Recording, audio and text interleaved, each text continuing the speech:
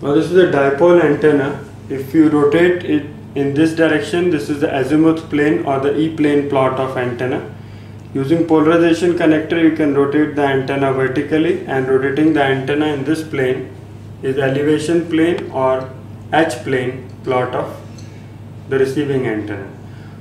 Always try to keep the transmitting antenna as dipole, because this is a standard antenna and the readings, the difference of readings will correspond to the gain of antenna. Say like 60 is the reading that we had got using two dipole antenna in azimuth plane, and an increase in reading from 60 say like to 60 to 63 is the corresponding gain of that particular antenna in dBd. So suppose 62 is the reading, so 2 dBd is the gain of that antenna. Now this is the end fire antenna. This is the lambda by 2 phase array. This will start giving gain in the bore side direction, which is in end fed direction. Now as this is vertically polarized, so we will keep the transmitting antenna vertically polarized, and rotating the antenna in this plane, you get maximum reading in this direction and less reading in the broadside direction. Try to keep the antenna at lambda by 2, because this is lambda by 2, this is also lambda by 2. Similarly, we have lambda by 4 phase array. This is end fed. This is also a lambda by 4 phase array, which is again end fire, and this is at much higher frequency, around 800 megahertz. So keep the frequency at 800 megahertz and keep the dipole antenna in 800 megahertz. The lambda by 2 should be 800 megahertz. This will have gain in this board side direction, whereas less reading or nulls in this direction. Similarly,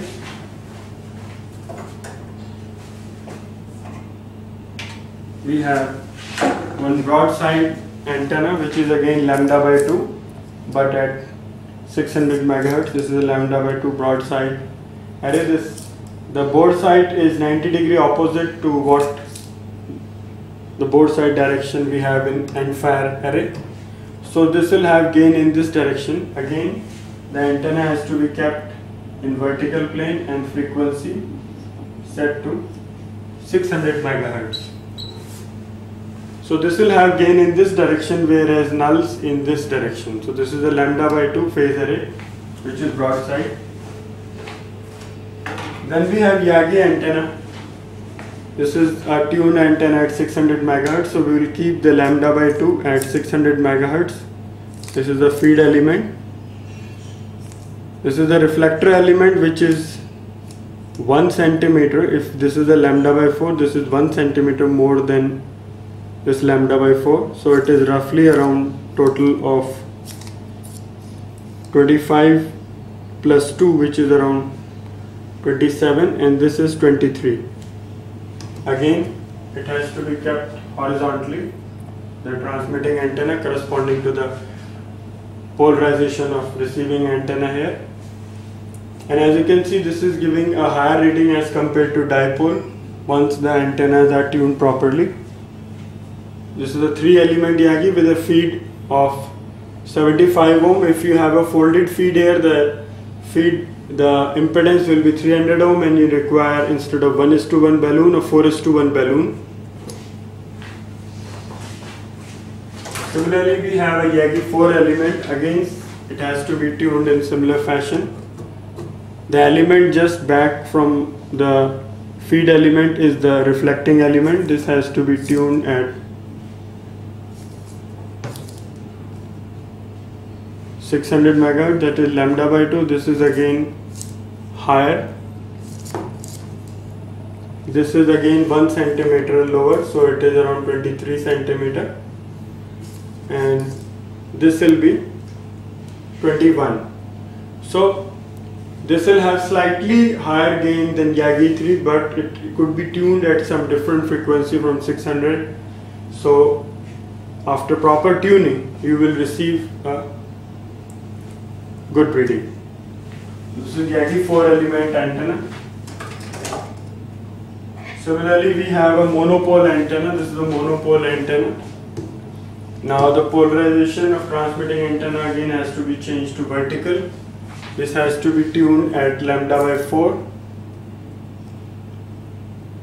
This can be increased. This is the ground plane of antenna.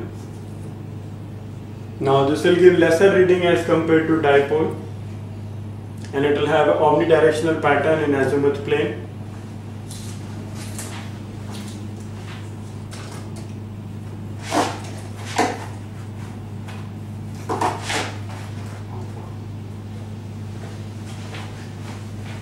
Now this is the end fed or a Zeppelin antenna, again a vertical polarized, because it is being fed from this end and there is no other element, so it's called end fed.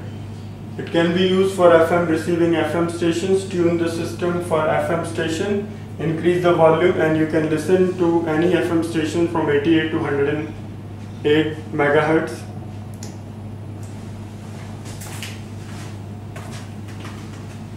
Then we have cross dipole antenna. If you see,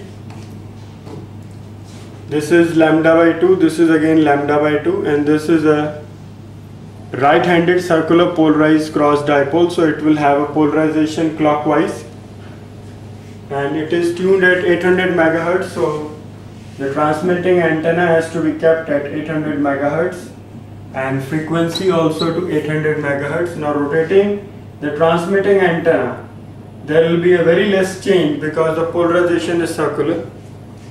Similarly, we have a left-hand cross dipole, which is LHCP. Now, a linear antenna is unable to distinguish between left or right-handed circular polarization. So, we use helix antenna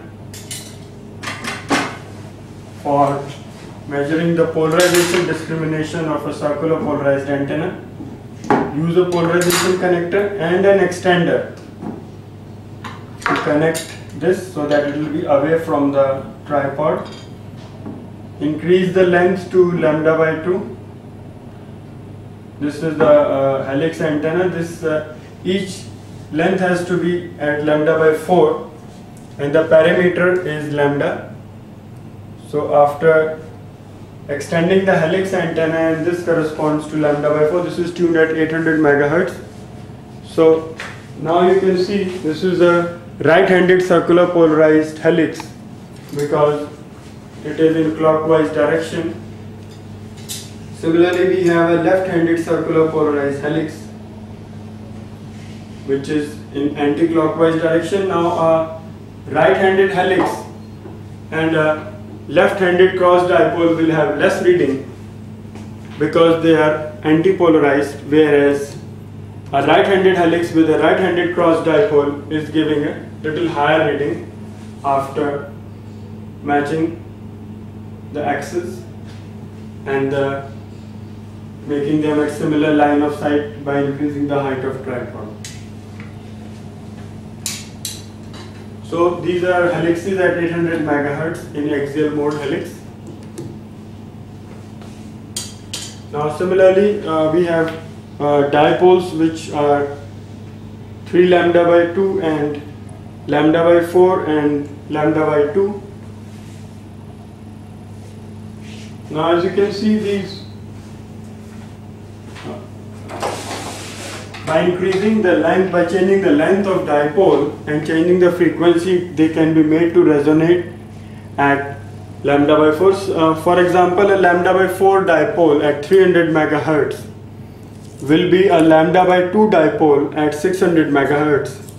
And similarly, because the system is variable frequency, so it can be made to n lambda by 4 corresponding to the length. Because we know at lower frequency the length of antenna will be much larger, whereas as compared to at higher frequency. Similarly, we have a slot antenna. This is a slot antenna at 800 megahertz. Now a dipole antenna again has to be horizontally polarized, though the slot is cut vertically through the antenna, but it will have a horizontal polarization.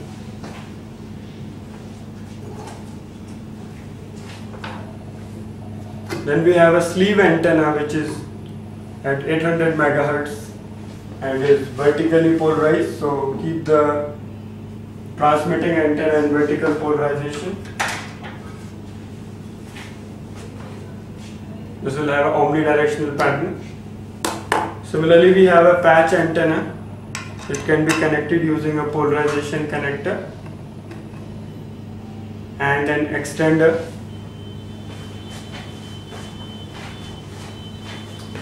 To keep it away from, extender can be connected like this to keep it away from motor.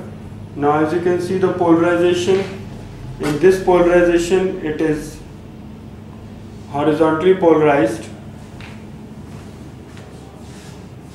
because it is having much reading, whereas in this plane it is vertically polarized. So it has to be kept vertical, and as you can see with the increase in reading, that the polarization of patch antenna can be fine. Then we have a folded dipole. This is a 300 ohm impedance antenna using a 4:1 balloon. Again, the antenna has to be kept horizontal and the frequency should be 600 megahertz because it is lambda by 2. The length of folded dipole can be increased to make it resonate at lambda by 2 at lower frequencies. Then we have a rhombus antenna.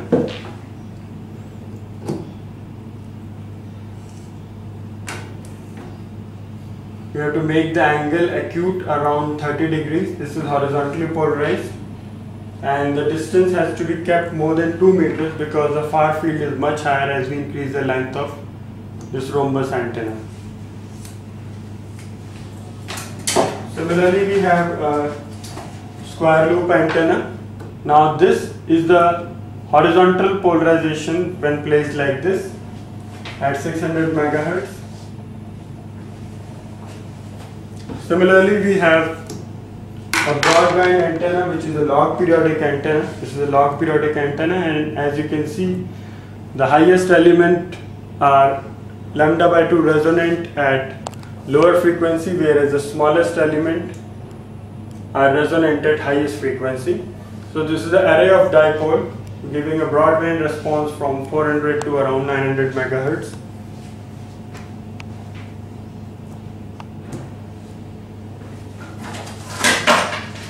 Then we have a ground plane reflector.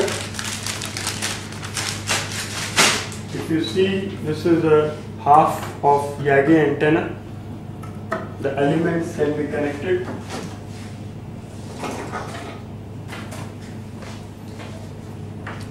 This is a feed element at lambda by 2.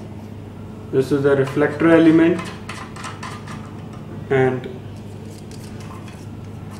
this is the director element. So if you see, it is a half of dipole with a ground plane